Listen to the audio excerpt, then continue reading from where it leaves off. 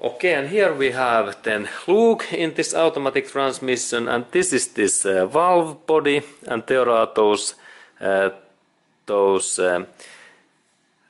these automatic transmission solenoids. They are in here, that position, and then there is this automatic transmission electric wires what controls these solenoids, and in here we can look in this inside area. There we can see that in what position belongs this my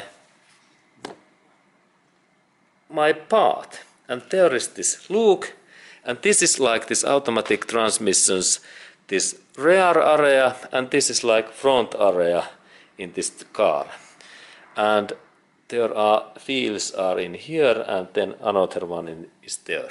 Okay, and I like to show that there is this passenger side wheel in there. There we can see that wheel in there. Okay, now you know that where we are, and then there is this picture, and next I like to show that where this check ball and spring belongs, and there is one very unique place in that part what is in my hand, and when we look, I a little bit move that cable, and when we look in that area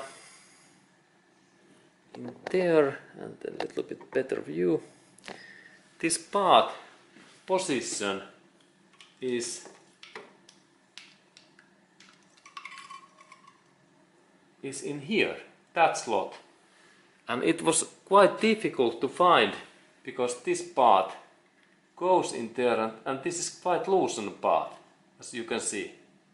It is loosened and then it drops, and there is also some other place where we can install, but this is really the place where this check ball and spring belongs, and best thing is that this part drops down really easily. Yes, this is the position. Believe or not, but this is the place. And now it drops to ground, and in that slot this part belongs.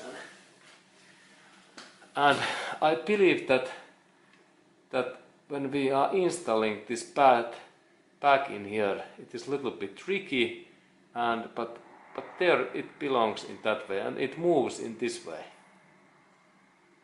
Okay, and that kind of information that where this valve body and spring belongs. Okay, and thank you for watching, and have a nice day to you.